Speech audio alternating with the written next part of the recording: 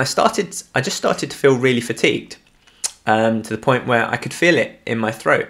And just the thought occurred to me, if I really push myself, then I'm going to make myself sick. Hey guys, it's David. So the motivation for today's video comes off the back of one of my recent swim training sessions where I really struggled and ultimately failed to complete the session. And I wanted to share with you my learnings and reflection on that as to why I was unable to complete the session and struggled as much as I did. So to start off with, I'll give you some context as to the session.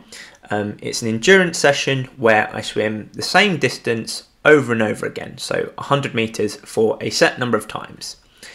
And with each time, I get progressively less rest. So I start off swimming at a pace where I'm relatively comfortable and get nice amounts of rest, and it continues progressively getting harder and harder until the final repetition where it's an all-out sprint.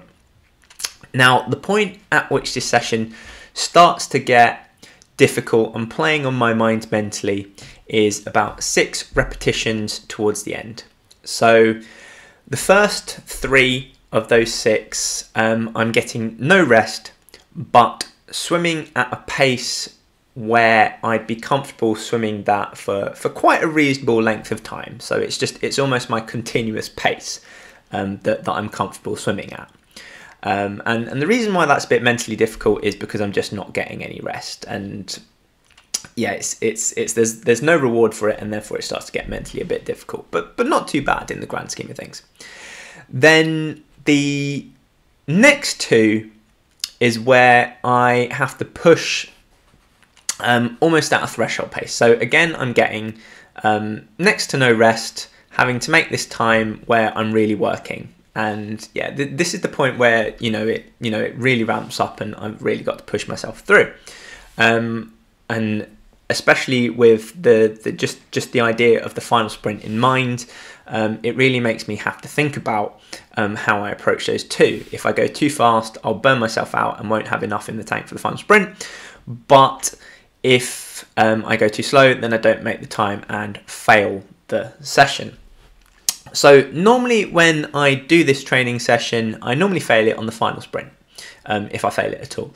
So that's the point where I just don't make the time on the final sprint, which is okay, because otherwise the rest of the session is fine.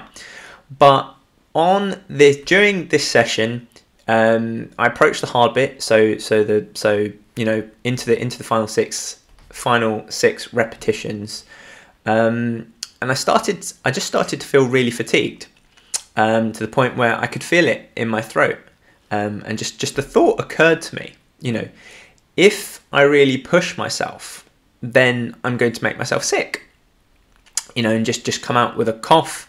And yeah, there's potential here that I make myself so sick that I have to take time off and can't swim. And because of that, of those 3 where I swim at the continuous pace, I came into the wall, turned around, and to go off to the 4th, and to go off into the 4th one where I have to push myself at a threshold pace. I just didn't. My brain was like, no, not happening. And yeah, so at that point, I just gave myself some time to, just decompress, and sort of think through what had happened there, and as to why why my brain said no at that point in time. Gave myself a little bit of about a minute or 2's rest, and then went off to go and do a recovery swim. So after reflecting on that session for a while, there are 2 reasons as to why that happened. So the first was that because I'd ramped up my training in view of a competition at the end of October, I hadn't factored in an appropriate additional level of sleep. So when we, the benefits of the training session come through sleep. That's where the main time the muscle growth occurs is during the rest period. And because I hadn't allowed myself additional rest, additional sleep, I wasn't giving my body the opportunity to recover from those additional training sessions. And therefore, when I got into this training session after at the end of a long week's training, I just wasn't able to approach it with the intensity that I wanted to. And that's one thing that you've got to factor in when striving for health goals is, are you resting enough to give your body the best chance of dealing with the level of stress that you're putting on it, be that weight loss or training for a competition, trying to get fitter, etc., etc. Are you giving your body the opportunity to rest and recover? And if you're just, even if you're trying to lose weight and not exercising, and you're not really pushing yourself for exercising, you want to do it all through diet alone, that puts a level of stress on your body. And if you don't get enough sleep, then you start to crave things. You start to crave things that are high in calorific value, high in calories, because your body is craving energy, and you haven't recuperated. Because by not getting enough sleep, you haven't recuperated enough to really bring in those energy levels. So therefore, sleep is just incredibly important, and rest is incredibly important in that regard. And then the second reason why, as to why I didn't wasn't able to bring my full intensity to that training session, is just because there's a change in the swim timetable, and when the pool had sessions available for me to go and train, I was training during the time when my body was still waking up. So previously, on the previous swim timetable, I woke up, I ate my breakfast, I allowed my body to sort of get out of that groggy state, allowing, just getting my head in gear for the day, planning out my day. Then I'd go off to the pool, do my training session, then get on to work. Whereas by getting up at the same time, and the way that the swim timetable had changed, I had to get up, go straight to the pool. And because of that, I hadn't given my body enough time to wake up. And similarly, I also hadn't eaten breakfast, so I was running on empty.